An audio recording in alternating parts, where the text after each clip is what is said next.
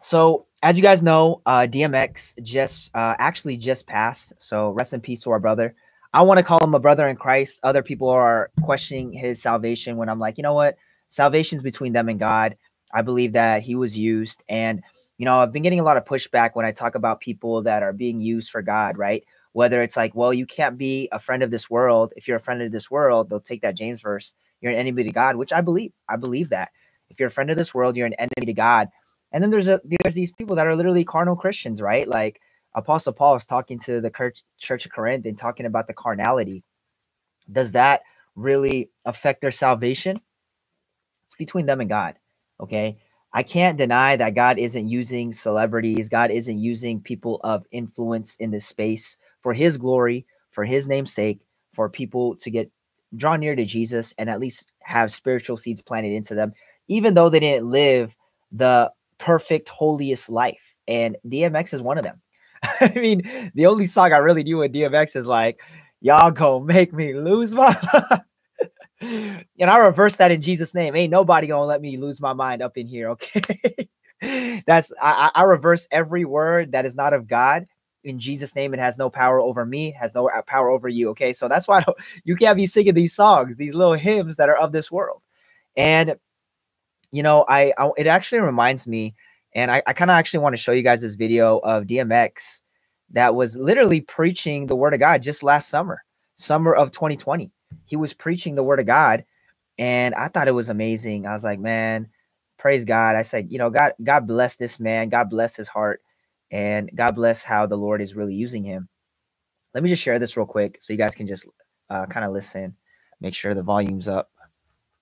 Just a little bit, we're not going to go too into it, but he was sharing God's word on Instagram Live, right? I mean, we can't say nothing about this. There's a season for everything and a time for every matter under the heavens. A time for giving birth and a time for dying. A time for planting and a time for uprooting what was planted. Woo. A time for killing and a time for healing. A time for tearing down and a time for building up. A time for crying and a time for laughing. So this was just literally last summer. He was just sharing God's word. And I know y'all could probably talk about his past. And I always bring up, well, if you're going to bring up somebody's past and you're going to label them of who they are today because of their past, then you might as well just write off Apostle Paul. You might as well just write off a bunch of the New Testament, right? Because God can use anybody, no matter what your past is. I mean, if I labeled you and I judge you based on what you did in the past and all your imperfections, how would you feel? Right? That's what's so good about our God is his arms are wide open. He'll take anybody into the faith. And, it kind of makes me sad. And I was actually listening to this song. I'm just going to only do a little bit. I don't know if like YouTube's not going to push this over, but I want to show you guys this because he's literally proclaiming the name of Jesus. And this was launched in 2018 from DMX. And it's labeled, Lord, Give Me a Sign. Okay. By DMX. Stop the rain with just a mention of my Savior's name. In the name of Jesus, devil, I rebuke you for what I told. He said, in the name of Jesus, devil, I rebuke you. Praise God. Okay, praise God for how God's going to like use situations, right? And like I said, he might not have had the holiest raps, like tons of music that was in this world, but God can just step in anytime, any day, use anybody that is willing to just surrender. And God was working on him. God is working on him, right? And I see this. Here's the thing. It's funny because obviously celebrities, people that have influence, when they're out there, they get judged a lot. It's like they get judged a lot harsher. And it's like their sin, the same sin that one of us might have committed, is like worse than the sin that we committed. It's like, it's not. Sin is sin. Okay. So we go through it, but I really believe it's God's grace, God's mercy, God's love, right? The grace of God, the love of God, the strength of God, the purification of the Lord. And I do believe, like I was saying earlier, one step in the church, 1 foot in the world. You really can't have that. And I think a lot of these celebrities, obviously, a lot of them get attacked because they got a platform. The enemy really wants them to slow down whenever, because the enemy thinks he has them for a moment. And then they're just out here going through stuff, right? I know he went through like addictions, drugs, all these other things, just like everybody, every person does. They go through and they have issues, they have challenges, they have problems. Okay. And this is so amazing. And we could talk about a lot of DMX's songs, right? Like we can literally talk about a whole bunch that he's been releasing. But I believe that he started to release a lot that really glorified God, and him doing that Bible study and him making a lot more music, right? When it came to knowing the Lord, like it really opens up like a lot of people that whether they didn't like his music or the people that were like hardcore fans, they're like, yo, this dude's got a relationship with God, a relationship with Jesus. So it's another way, another opening for the Lord to have his will, have his way through people that God wants to reach for God's glory, for Jesus's name's sake, to be lifted up. And I praise God for that, right? I'm not going to ever tear down people's ministries. The only ministry that I'll tear down is one that is not from Jesus. Okay, like if I know straight up it's the devil, like Satan worshipers coming out, witches, warlocks, we're destroying that in the name of Jesus. That stuff it ain't coming through, right? Those ministries are done. And I don't even want to call it a ministry. I want to call it an assignment from the enemy. But clearly, these are people that are broken, people that have issues, which is all of us, that are literally trying to do what we can do to spread the gospel and share it in any way. And I'm not here forcing anybody to say, you better preach the gospel or you're going not to heaven, because that's not true. When it comes down to us not sharing the gospel, that has nothing to do with salvation, but it should be part of the transformation of us wanting to desire to do God's will, wanting us to desire to seek God's face and do what the word of God says is the Great Commission. And however God's going to allow you to minister and share through your gifts, your talents, whatever he has given you, that's going to be between you and God, right? We're just here to lift each other up as the body of Christ, as one. And I believe DMX did his part. And it reminds me, let me see if I can find this verse. Romans 7. You know, when Apostle Paul was like, oh, wretched man, right? Oh, wretched man I am. And he talks about like the things that I want to do, right? I don't do. And the things that I don't do, I want to do. We're like literally battling like this between like submitting to God versus submitting to our flesh, submitting to the Lord's will versus submitting to the temptation of this world. We battle with this every day. That's why the word is so clear and so persistent about allowing us to renew our mind, allowing us to pick up the cross, to follow Jesus, allowing us to decrease so he can increase, as it says in John 3:30 and Matthew 16 with picking up the cross daily, right? So being able to actually get to that point where we've surrendered. Romans 12:1, he says, I beseech you, therefore, brethren, right, by the mercies of God, that you offer yourself a what? A living sacrifice, holy, acceptable, and of what? A reasonable service to God. So this is stuff that we have to work on daily. And even Brother RC here, like, I fall short. There's days where I'm like literally getting tempted. I'm literally under attack. And I can either surrender to my flesh and my desires and say, you know what? I'm going to fall into that temptation. I'm going to fall into that, or I'm going to turn the other cheek and turn the other cheek, right? Or I'm going to turn right back to Jesus and I'm going to focus on Jesus. I'm going to run this race, as it says in Hebrews 12, and I'm going to focus on him, the author, the finisher, the defender, and the perfecter of my faith. It's a battle, right? Yeah, Romans 7. I think Romans 7 is so good, like just the whole thing, but I'm just going to read just a clip of it. This is Romans 7, chapter 21. It says, I find then a law that evil is present with me. And this is Apostle Paul speaking, right? The one who wills to do good, for I delight in the law of God according to the inward man, right? The inward man. The Bible is clear about this in Corinthians, that the inward man is being renewed day by day. So the outward man is perishing, but the inward man is being renewed day by day, right? Verse 23, but I see another law in my members, warring against the law of the mind and bringing me into captivity to the law of sin, which is in my members. Oh, wretched man that I am. This is Apostle Paul saying it. Who will deliver me from this body of death? I thank God through Jesus Christ our Lord. So with the mind, I myself serve what? The law of God. So it's talking about the mind.